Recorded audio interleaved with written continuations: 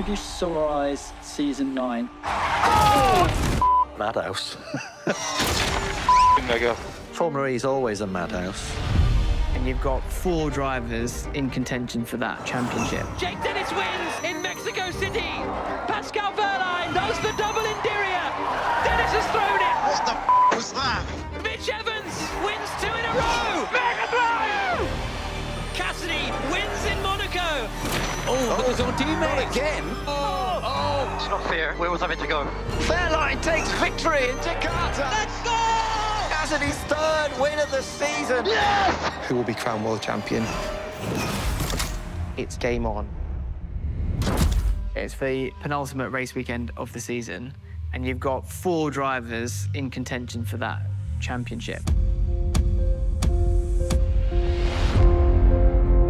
Jake Dennis, Pascal Wehrlein, both representing that Porsche powertrain. Mitch Evans and Nick Cassidy representing the Jaguar powertrain. All those drivers you could see as being worthwhile and worthy champions. And Jake Dennis starts Gen 3 of Formula E with a superb, dominant win. Oh my God, boys, what have we just done? Jake's been phenomenal. So consistent throughout the season. 5 podiums in a row. Everybody wants to win. We're not anticipating it being easy by any stretch of imagination, but I think Jake is prepared for the fight. I've got the opportunity, I've got the package to really try and win this championship.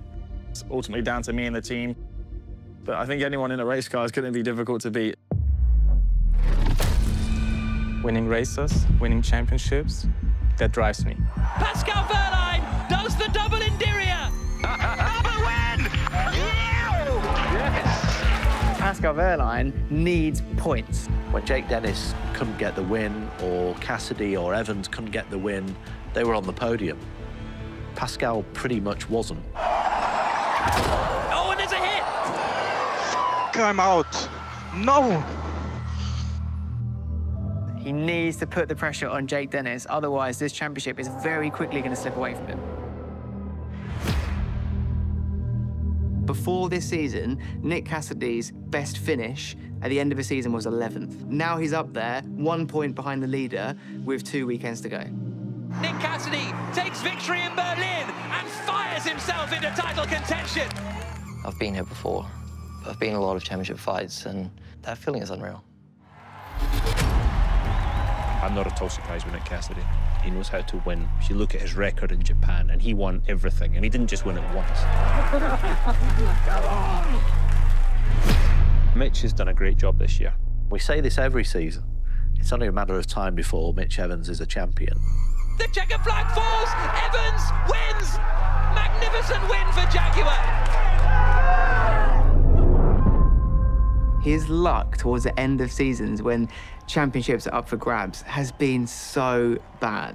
Mitch Evans, the man to beat in the title fight, looking to secure him and Jaguar's first championship in Formula E. All 5 lights are on. We go green in Berlin, and Evans doesn't move.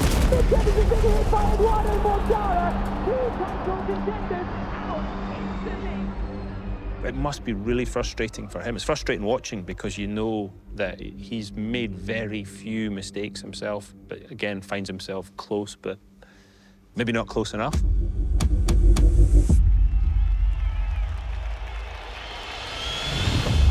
Round 13 of the ABB FIA Formula E World Championship comes to you from Rome, a double-header this weekend. No, dear. What is it, grist? You say grist? No. Cricket. Yeah. I remember this being an issue last year, these stones, they ran wide. You just have to like drive like a foot off the wall the whole time. Let's go. We've got a single point between first and second, only 32 points between first and fourth. So technically, it's very much up for grabs for anyone in that top 4. I think every race now is quite important. We've got a massive fight. The tension in the paddock is more than I've ever experienced. As soon as it gets dangerous, we've got to go to the next to the front. Do you understand me? It is really palpable. You can feel it. But coming into the weekend in Rome, Mitch Evans was the guy that a lot of eyes were on. He'd done the double the previous season. Evans wins again in Rome. This is the only opportunity to keep the championship title fight alive for him.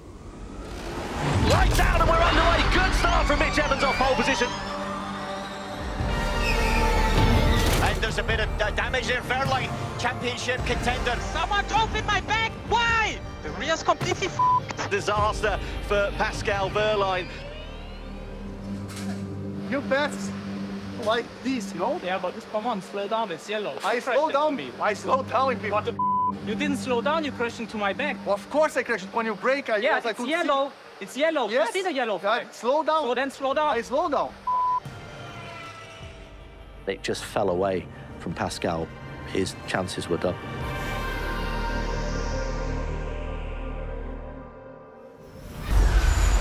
Right now, Fenestraz leading Evans, leading Rast.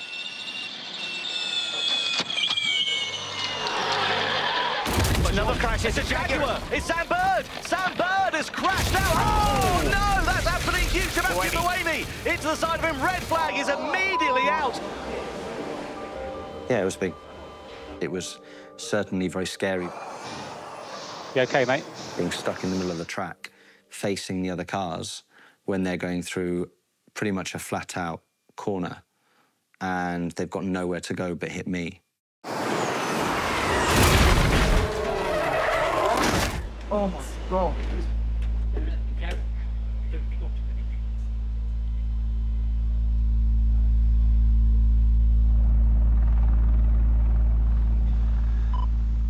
You okay, buddy?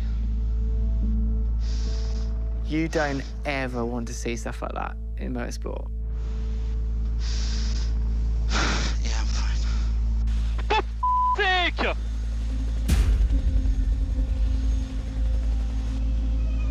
Whoa. That was the scariest moment of my life in racing, I think. Right, yeah, our car was on fire. It really is. You saw it actually on the camera. The first hit, the flame came. The worst case scenario. So yeah, right. Okay. Yeah, no, thanks, man. And sorry, man.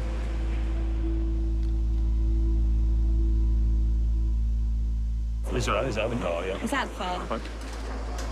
Remarkably, the contenders for the driver's title were pretty much the only ones able to avoid that drama. The World Championship was significantly determined in this weekend. Round 13 here in Rome, back underway.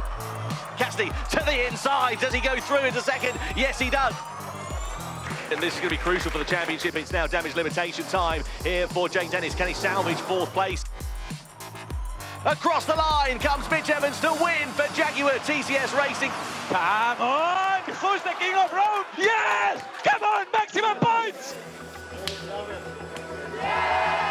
Mitch Evans closing the gap down at the top of the title battle. The sweet victory feeling is going to be somewhat short-lived here. Round 14 to come here tomorrow.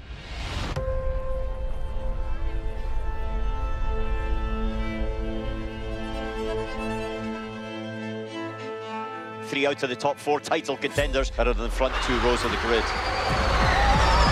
It's a good start from Jake Dennis. Immediately crosses over to try and thwart the charge of Nick Cassidy. Cassidy on the outside. Oh, Mitch Evans goes and over onto the back of Nick Cassidy. The two title protagonists collide. Oh, come on.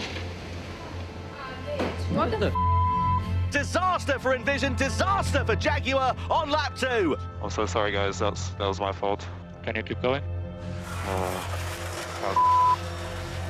You can count on one hand how many mistakes Mitch Evans has made in his whole Formula E career. It isn't many, but it was a big one. Sorry, mate. I was too impatient. Yeah, it worked. It's feeling good as well. Yeah. That could be title over for the Kiwi. He caught the tyre and it launched him into the air, damaging his car and effectively ending Nick Cassidy's race as well. Please check my damage. Yeah, I'm super sorry. Go on.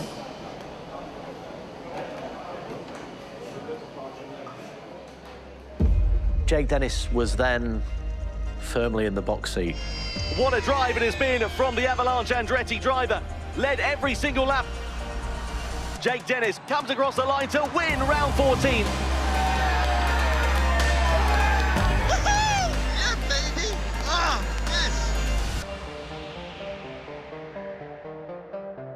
It's all eyes on the title fight at the front as we head to London. Yeah, for sure. Yeah, see you in the podium, and here you are. Going into the final races of the season, it goes without saying, this is Jake Dennis's to lose.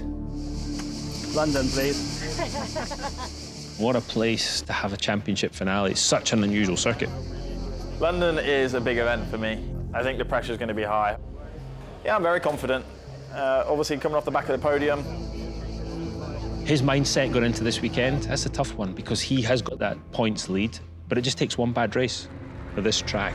Your bigger risk is getting caught up in someone else's accident.